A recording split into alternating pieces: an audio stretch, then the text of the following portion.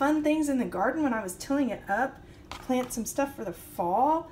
And I don't know what they are. They look, each had said they were like protus or something, some fungus, but they're kind of grossy, weird, crittery looking things.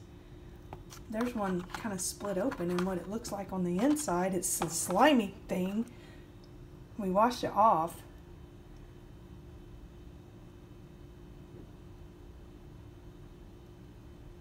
It's weird, and they have little roots, little root ball, not little roots, but little dangly roots.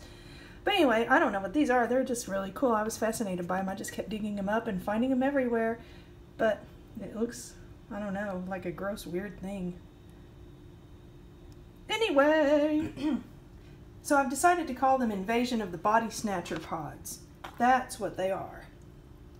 So we have Invasion of the Body Snatcher pods in our garden, but maybe if you don't want to call them that, maybe it's those cocoon pods, you know, and because I'm touching them, I'm going to become young. Maybe it's that. I don't know. But they're these weird crittery things. I don't know what they are.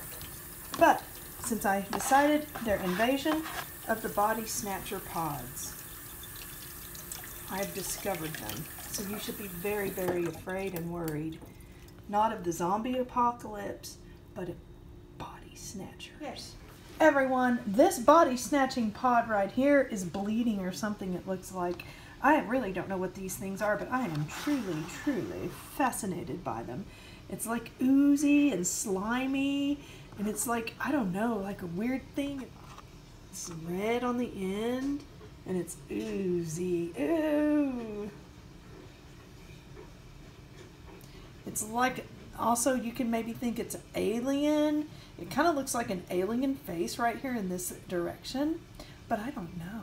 So, guess what I went out and found? I went out and found those little body snatcher things, and they had hatched and sprouted and all of that kind of stuff, and they're really gross and icky looking. There's going to be pictures, you'll see them, but it's like a mouth like this, a red mouth, and it looks like an alien mouth, so it really is a body snatcher thing to me. And there were flies all over it, just like it said it would be when I looked it up. But those were so cool.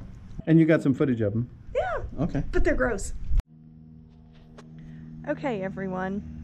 My fall garden experiment is growing with my turnips, beets, not beets, turnips, radishes, and carrots.